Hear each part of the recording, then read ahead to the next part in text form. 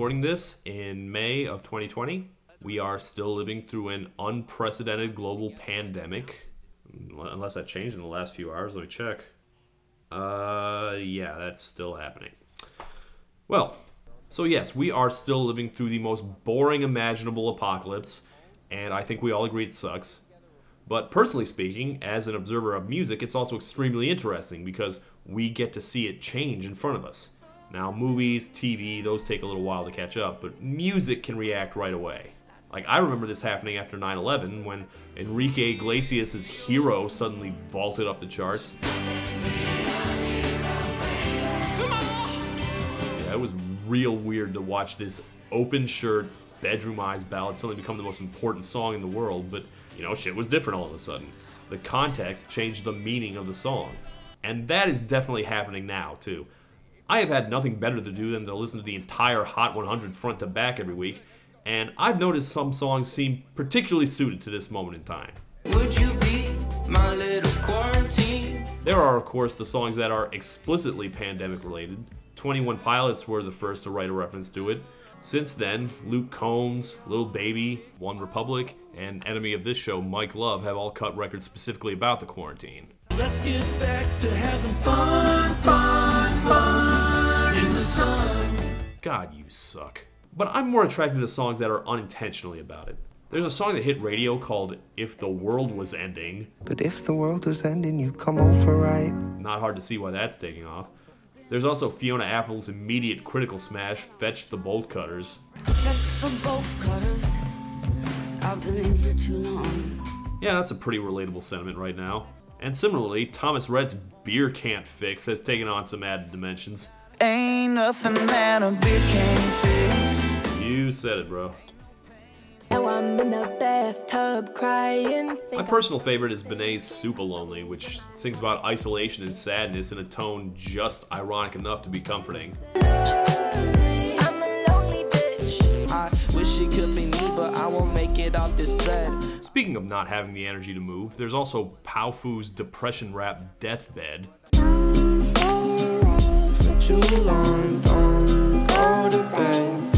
Now, those last two are interesting to me because they got popular on TikTok, the newest tastemaker in popular music. TikTok has proven to be an extremely powerful promotional tool. It is breaking all the rules in which songs get popular. Ever since the insanity of Old Town Road last year, executives have been searching high and low for the next Lil Nas X, some newcomer who comes out of nowhere on this new medium where they can bypass all the gatekeepers and catch the world by storm. And at last, they seem to have found him. So, let's check out this fresh-faced new sensation who's changing the face of the industry. Black leather glove, no sequins. Buckles on the jacket, it's elite shit. Fucking Drake. Fucking Drake again. It go right foot up, left foot. Last month, Drake scored yet another #1 hit with Toosie Slide, the lead single off of his newest double-length extended mixtape, EP, LP, playlist, record, B-side collection album. Who could possibly care about another goddamn Drake project at this point? I'm sorry, it's just, who's crying out for more Drake right now? The 2010s were already the Drake decade, and if you hoped it would be restricted to just the one, sorry. The new single broke records by being his 209th charting song, which makes him officially the title holder for most Hot 100 entries of all time. And boy, weren't all of them just so good. Bill so big, I call him Williams for real. You know, in a sense, Drake's continued success is good for critics like me. It's a lot easier to write about an artist who's been around a while. You get to see how they've changed and grown, how their new music affects their image. But, like, come on. I feel like a complete idiot saying that about Drake. Well, let's check out this new song. 2,000 shorties wanna tie the knot, yeah. 200 shooters on my brother's block. Oh wow, yet another dreary, drowsy, drab-ass Drake song. You haven't put out one of those in 4 hours. Changed and grown. What are we even talking about? Someone gonna tell me that the seasoned veteran who made 2019's Money in the Grave has noticeably matured from the young upstart who made 2011's headlines? Even the beats he uses hasn't changed that much. And yes, obviously I've said a lot of positive things about Drake in the past. I do like a lot of his songs. I've liked at least something from every one of his releases. But at this point, that's a function of quantity, not quality. Yes, somewhere in his latest 5-hour collection of half-finished raps, there's probably at least one good song in there, just statistically speaking. But I've kind of resigned myself to Drake continuing to have his way with the Hot 100. After the inexplicable popularity of the already forgotten God's Plan, anything is possible. The man has the formula to get hits. It's just, I don't know if he's ever deployed it so cynically. Kiki, do you love me? In 2018, having already spawned a catchphrase and an internet meme, Drake got the viral trifecta by starting a dance craze. And this was pretty important for Drake because he'd just hit a real bumpy point in his career, and then that dance popped up spontaneously and smoothed everything right out. So Drake must have been like, hey, why don't we do that again on purpose this time? The new dance is called the Toosie Slide, named after its choreographer. Shockingly, Drake did not choreograph it himself. And boy, doesn't it make you want to get up and dance. Don't you wanna dance with me? No. No, that's right, no. You know, I've talked a lot of shit about the dance craze of the past decade or so. I've actually been coming around on that for a while. At the very least, Soulja Boy and Salento had that brash, youthful energy, as opposed to Drake, who at age 33 already sounds ready for retirement. Left foot up, right foot slide. What if the Cha-Cha Slide had a bad hangover? That's the Toosie Slide. Can't describe the pressure I be putting on myself, yeah. Now, under normal circumstances, I would call this a comically terrible song. And I'm not even saying it isn't, but as we live through quarantine mania, the sensation that's sweeping the nation, I gotta say, this is the song of the lockdown. Not any of those other songs I mentioned. Toosie Slide. Toosie Slide captures this moment so perfectly that when my kids ask me what the quarantine was like, I'm gonna do the Toosie Slide at them instead of answering. And it's not just the fact that it came out during the quarantine and Drake has to do the dance alone in his house. No, let me explain. You see, one of the new surefire ways to promote a song is to come up with a stupid dance and pay some social media influencer to do it that everyone copies on TikTok. I don't really get it, but apparently that's how it works. Now, there are some celebrities following the meme. Here we see Sir Anthony Hopkins in a deleted scene from The Remains of the Day.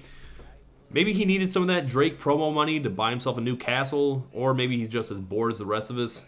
I mean, Drake's probably big enough that he doesn't really need to buy promotion. This was going viral regardless. But the thing is, TikTok dances are supposed to be a way to promote the song. With Toosie Slide, the TikTok dance is the song. It's the whole point of the song. Now, that makes me uncomfortable. In the same way that all those classic rock guys felt in the 80s when music videos became bigger than their own music. It feels like Drake hacked the system. You can't even call it astroturfing because he's not even trying to hide what he's doing. He hired a goddamn choreographer. For fuck's sake, he named the song after him. He wants you to know. I'm surprised he didn't just call his dance the Trend Chaser. Show you how to do it, it goes find that trend, chase that trend. But that's beside the point. Drake has done something really brilliant here. By releasing a song specifically tailored for TikTok, Drake has made the perfect song for a time when everyone's stuck in their houses. Like, you listen to that Dua Lipa record that just came out, it sounds like a dance club. It is meant to be experienced with a large group of people. I really like that song, but what does a disco song mean right now in a world with no discos? Or what is arena rock, for that matter, if there are no arenas? So many genres may as well be science fiction right now.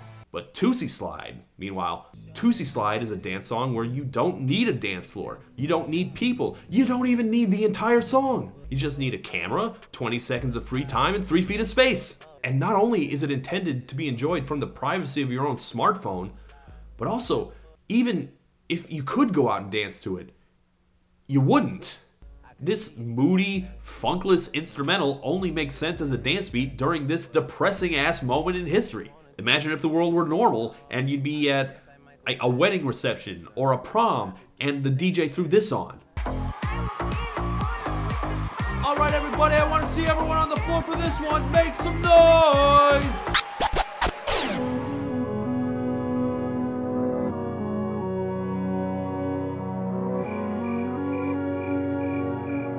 Yeah, I know, if kids were having proms, kids would be dancing to it because Drake is just that powerful, but I can't tell you I understand why.